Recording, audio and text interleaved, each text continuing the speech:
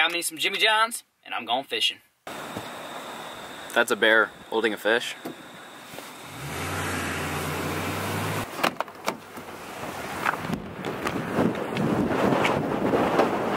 Son of a... Well, I just got to the lake, and it's windy. I'm sure the mics on this are just great quality. Hopefully the audio of this entire video doesn't suck. And if it does, I'm sorry. But I made it to the lake, as you can see there.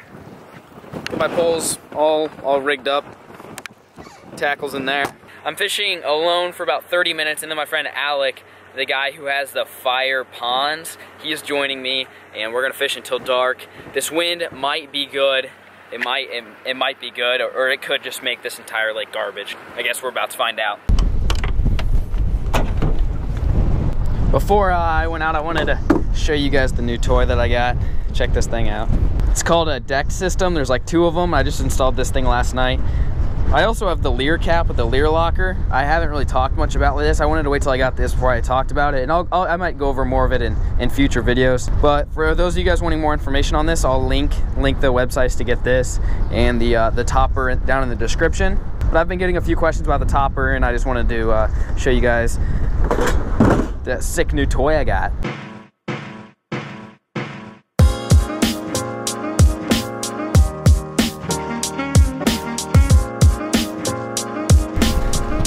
Alright, so I made it on the water.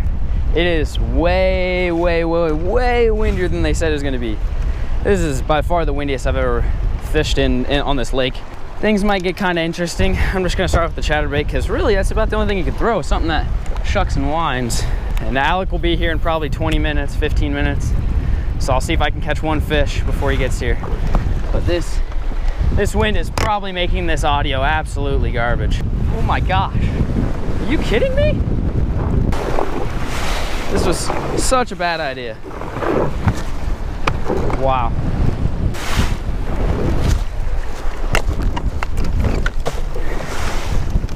All right, plan B. I can't even fish. Like, I literally can't even fish right here. I'm just gonna go park on the dock and eat my sandwich until Alec gets here. Wow, this sucks. Since it's too windy to go fishing, why not have chips on a sandwich? That's Alec. It's 4:36. He made it for the fun adventure we're about to go on. You excited? It's a little bit windy. A little windy.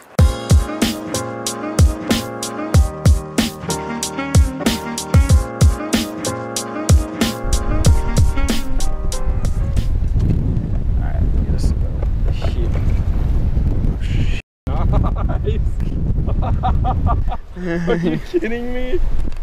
No. Oh, no! All right, this day is just going really well so far. All right, put my soaking wet hat back on. Oh, that feels great.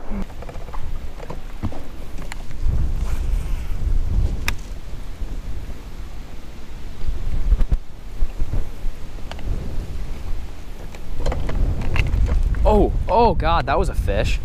What the? Oh yeah, for sure. But the water's cold. Yeah. They gotta be on the banks. I think on the rocks. Rocks hold heat. Yeah, I was just gonna say, anything that's gonna hold heat. We're moving. We haven't got anything. This wind is terrible. It broke my power pole. My hat went in the water, and we're gonna go to the rocks. We couldn't find them in this creek, but we're thinking the air temperature is warm, but the water's cold. Therefore, the rocks should be warm, which should warm up the water, and the bass like warm water. We're about to find out. How's there not just one fish chilling? Oh, there is one. Oh, there is one. Oh, dude. What is this? What? Oh my gosh. I feel so stupid. I thought for sure that was a fish. Biggest one of the day, guys. Look out. There's a lure on there. Got another lure on there. Biggest one of the day. Vegetation somewhere. Yeah. Isn't it like... That's good. What? So that's good. Just broke the bill off. It's you, I'm telling you. So such a small world that these... There's one. Oh, baby. Oh. Oh, dude, it's a pig. Grab that net. It's a ton. Oh, redemption. Redemption. Oh, where's he at? Yeah, baby. Nice. Clutch.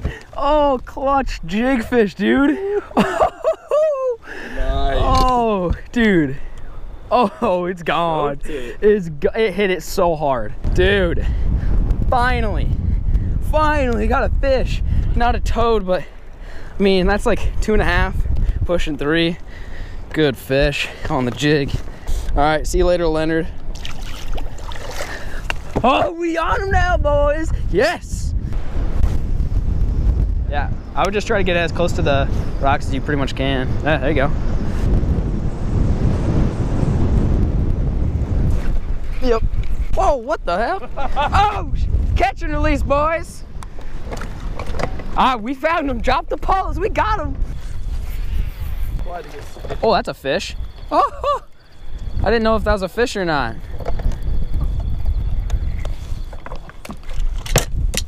What happened? It came off. Wow, I'm really good at fishing, guys. Please hit that subscribe button to learn more. You got some wacky motion to it. Yeah? There's one. Yep. Oh, yeah. Oh, yeah, we got a fish. Yep, he's still there. Don't come off. Don't come off. Big boy? I don't know. I don't know. Pike. Tank. Pike. Pike. Woo! We got a snake.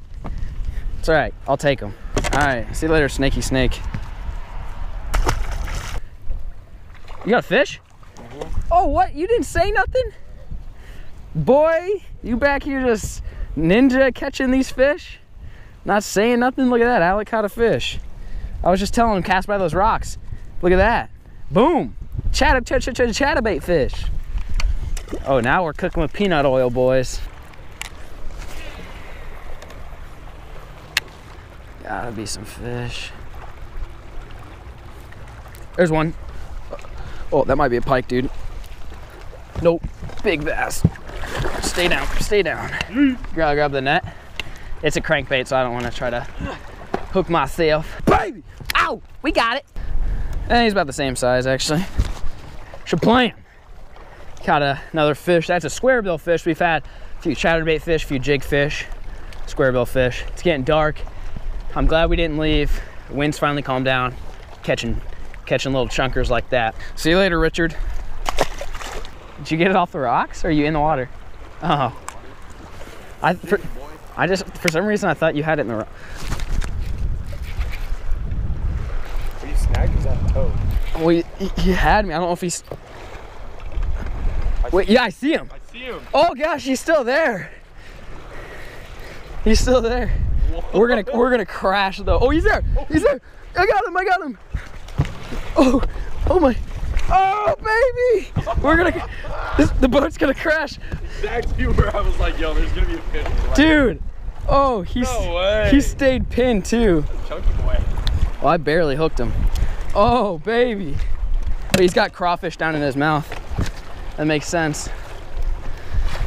Oh, smokes. All right, well, got another fish here. Look at the gut on that. Yeah, he's a little chunker for sure. That's a jig fish. All right, see you, Lionel. Well, folks, 7:27.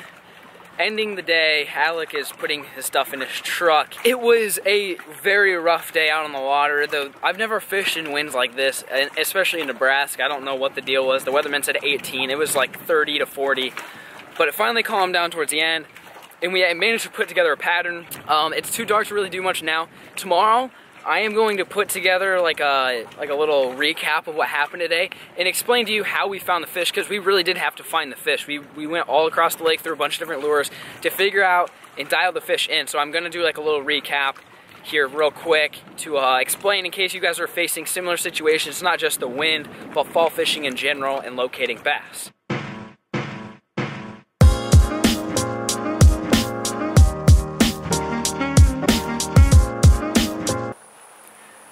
How's it going, YouTube? Like I had mentioned at the end of the video, I am going to go over kind of what we did to find the fish. It really did take a while to find them. We fished for at least an hour without a bite, maybe even 2 hours. Basically, so I'm going to go over that, and then I'll go over the rods and reels. And if you guys don't want to wait for me to go over the rods and reels, I'll put everything down in the description. But how we found those fish were, if you watched the video, you heard us talk about how the air temperature was warm, the water temperature was cold, and the rocks heat up, which heats up the water. And I know this tactic has worked. I fished tournaments where like that was the pattern, is find the rocks. And they could be on the rocks for many different reasons. Maybe they don't care if the rocks hold the heat and the water's warmer. Maybe they're in the rocks to feed on crawfish or feed on shad. I don't know. So for those of you guys trying to fish in the fall, if you live in the Midwest or if your lakes are anything like where I live in Nebraska, they get really tough in the fall. They're either really good or really bad, is usually kind of the pattern that I found over the years. And today, in this video, it was one of those bad days, but luckily we were able to pull through with a few fish. Hopefully I entertained you guys with, you know, getting my chatterbait caught in the trolling motor, my hat going in the water, catching a tree branch, breaking the bill off my square bill. A lot of things went bad, but I didn't let that get to my head. Things were always going to go bad when you're fishing, especially on a boat. I feel like if you're on a boat, things just go really bad in a hurry. But I didn't let that get to me. I had confidence, I stuck to it, and we caught some fish. So,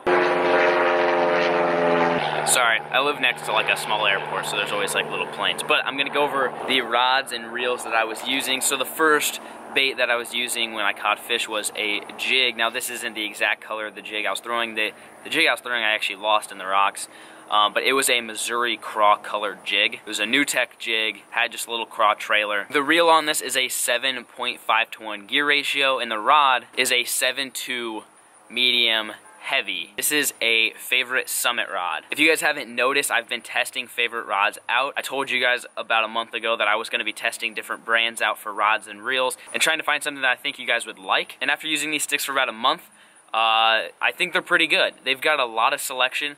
This one in particular is $350, which I know is ridiculous. But they've also got some lower end ones that are around like the $60 range. And I've used them all, and they all work really well. So I wanted to kind of just get a good feel for the rod selection, which is why I'm using the high end one. I'm using some low end ones, as you're about to see here, and just getting a feel which ones I like the best. So that was the setup for the jig, and all we were doing was throwing this into the rocks and crawling it out just like a crawfish. The next setup that I had was this little crankbait right here. This is a 2.5 size square bill crankbait, chartreuse black back. I was throwing that on a 5.4-to-1 gear ratio reel. I really like the slow reels. For some reason when I'm fishing square bills, I like the slow reels. I don't know, I just feel like I work a square bill too quickly. Otherwise, I really do like to kind of burn them, so I try to stick to the lower gear ratio. And then the rod is a 6.6 medium rod. Now normally I go with the 7-foot. Again, I'm just kind of trying out different rods just to see what I like. I wouldn't go anything shorter than 6.6. I'd go 6.6 to 7 foot and just get a medium. This one has a nice soft tip, which is exactly what you want when you're fishing square bill crankbaits. And this one is a Favorite Rush rod. This one runs for $250. So again, another high-end one, but I'm just kind of getting a feel for like which ones I like. This one worked really well for a square bill. It also worked really well for a jerkbait. But you just want something 6.6 to 7 foot medium. Lastly was this little black and blue chatterbait, and this was a New Tech crazy jig with just a little black and blue swim bait attached to it. We were throwing that around rocks just like the square bill, just like the jig. We're just throwing around rocks. That was pretty much the only place we could find fish. For the reel, I like a 6.8-to-1 gear ratio reel. Something in that middle, like 6.4 to 6.8 is what I usually like for spinnerbaits and chatterbaits. And then the rod is a 7-foot medium moderate fast action. That is really important fishing chatterbaits or spinnerbaits, is getting something with a backbone like a medium, but having that moderate fast action. It's a little bit softer tip, really allow them to eat this bait. And this one in particular is the Favorite Balance rod. This rod runs for $79.99. So it's kind of not a lower end rod, but just not a super expensive rod. So those were the three setups that I was using: jig, square bill, chatterbait. Again, all the information that I just went over is down below. Also, since I've been trying out Favorite rods, you can use promo code PHANTOM30 and get $30 off their Phantom rod. I'll put the link to their website down below as well. Hopefully this video isn't too long. I really just wanted to go over what I was doing to help you guys, because I struggled and it took me a while to figure it out, and I kind of finally figured it out somewhat, and I wanted to share that with you guys because you guys know Andrew Flair Outdoors loves teaching you guys how to fish. Well, that's all I got. Leave a thumbs up, drop a comment. Peace! I broke a crankbait, which is always fun, but yeah, I broke it.